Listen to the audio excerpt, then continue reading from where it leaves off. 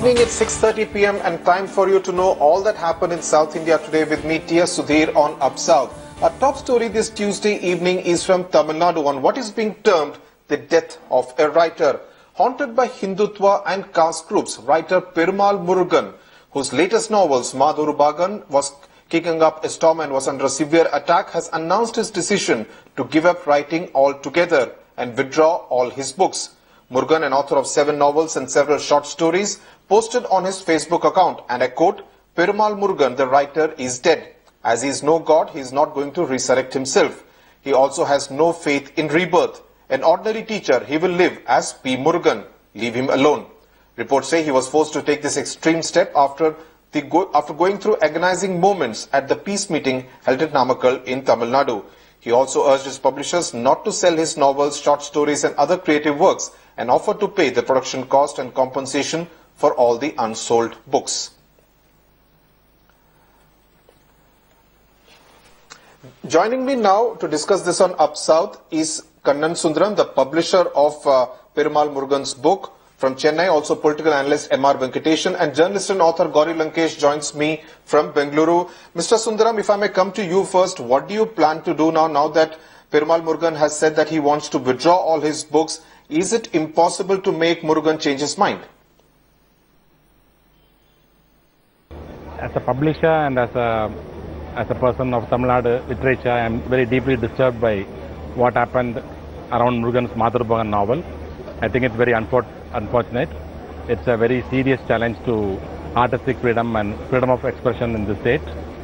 I think the government failed to protect the writer's right to expression, and they connived with the casteist and fundamentalist forces to break his resolve down and made him sign on the dotted line. I'm not sure what Murugan is planning for the future. As a publisher, I'll stand by him. Right. Gauri Lankesh, the publisher, Kannan Sundaram's there saying that he was forced to sign on the dotted line. Obviously, the pressure mounted on Perumal Murugan was so much that he decided to give up writing altogether.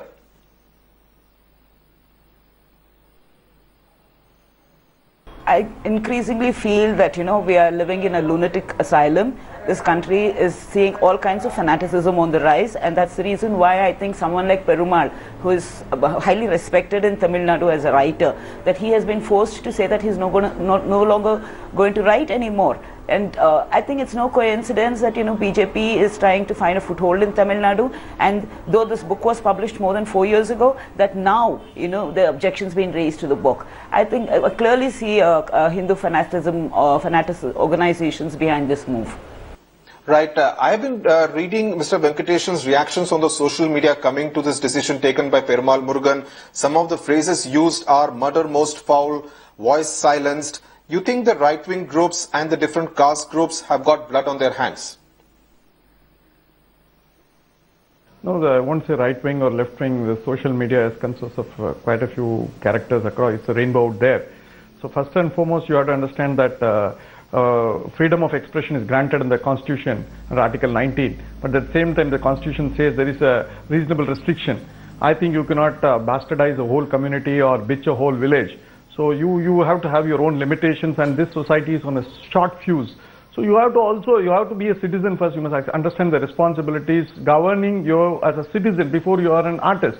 So within that domain, you can definitely express yourself. But this type of painting, the whole village or whole community, is perhaps the society is not matured enough to accept this in totality. Gauri Lankesh, Mr. Venkateshan, they are making a very important point that freedom of expression also comes with certain responsibilities as a writer. But in this particular case, would you say Perumal Murugan should kind of succumb to this kind of pressure and give up writing altogether? Certainly not. I don't think he should give up writing. I mean, he's been considered a chronicler of the one particular region of Tamil Nadu and its culture and its history and all that. And he should definitely be. I like the fact that all Tamil writers have supported him, and I think all writers across India should also stand by Mr. Perumal right now. Right. Mr. Venkateshan, of course, last week we saw what happened in Paris, where 12 journalists and cartoonists in France were gunned down by terrorists. Now, how justified it is to mourn for the journalists and cartoonists who died in Paris and do pretty much the same thing here and then justify it by saying that freedom of expression comes with certain fetters? I think we are mixing up issues. The France people were killed. Here the author on his own volition has withdrawn and says he won't write. And tomorrow for all that, he may come back and write. So I don't think so that he's also in an emotional state of turbulence. So at this point in time to, comment upon his particular reaction is, in my opinion, emotionally imprudent. So I would rather wait, settle, let the dust settle. And I think nobody has stopped him from writing. Whereas in France, people assassinated those cartoonists. Here he has very much a right to go back to his artistic freedom. But there is a limit. Your freedom stops where my nose begins.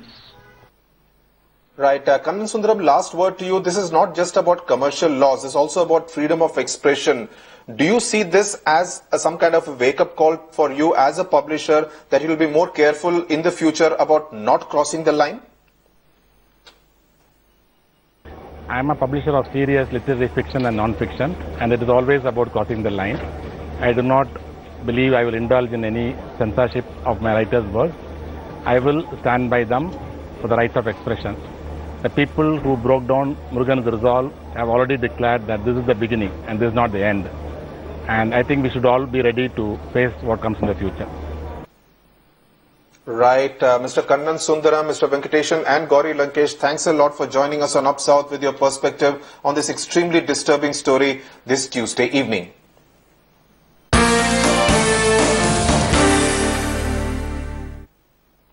News now from Karnataka. Is there trouble brewing for Chief Minister Siddaramaiah because his own revenue minister, Srinivas Prasad, has mooted the idea of having a Dalit Chief Minister for Karnataka. Let's listen in to what Srinivas Prasad had to say. Let's try to understand what actually is happening within the Congress camp. Joining me now is political analyst Hemanta Kumar from Bengaluru. Mr. Hemanta Kumar, what exactly is cooking in the Congress kitchen? Is Srinivas Prasad in some way testing waters vis-a-vis the Chief Minister of Karnataka?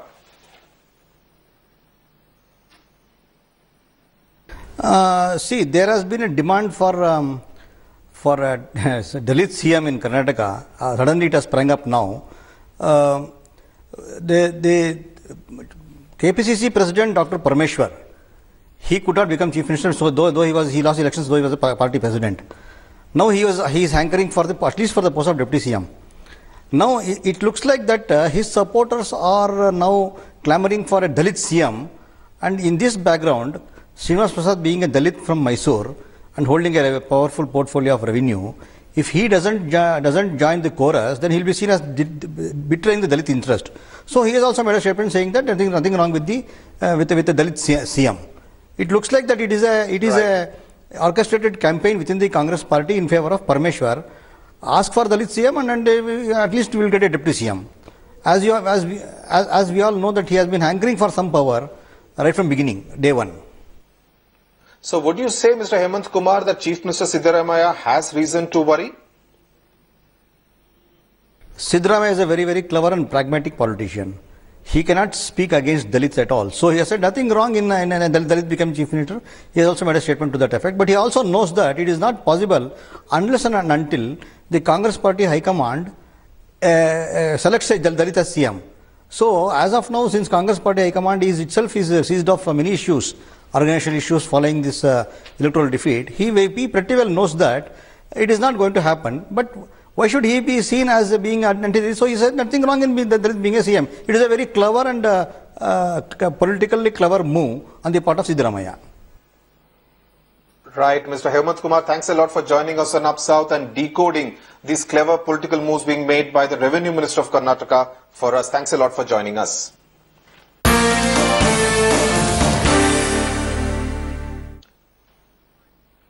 Now, a corruption-free Telangana is only a phone call away, or so Chief Minister of Telangana, K. Chandrasekhar Rao, would want the state's people like to believe.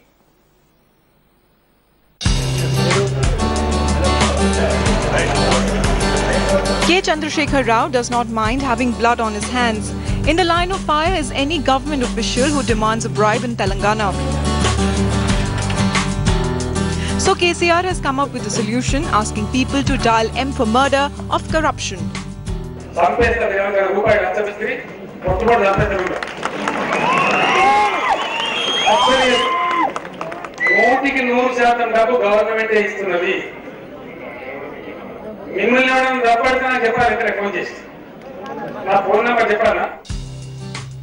In the last 48 hours, over 3,300 people have called up.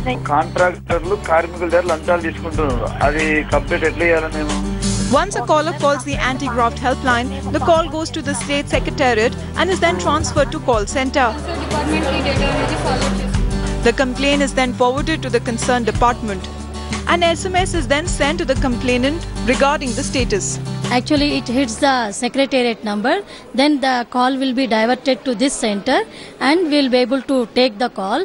While taking the call, we got a very good CRM page wherein we'll be able to type all the details of the individual while answering the call, and we will also be able to tell him which is the department which would be solving the problem, and we will record the whole call, and then we are in the process of sending these grievances or the complaints to the concerned departments as such. If the flood of calls to the helpline number is anything to go by, Telangana's biggest problem is a corrupt and unresponsive administration. KCR is selling the hope that help is just a phone call away. With Ratnika Sharma in Hyderabad, Bureau Report, Headlines Today. Welcome back. You're with Up South. A 16-year-old physically challenged girl has allegedly been gang raped by 4 men in Tamil Nadu's Krishnagiri district. According to the girl's parents who travelled to Chennai for help, the girl was working in the farm when 4 men tied up her hands and allegedly gang raped her.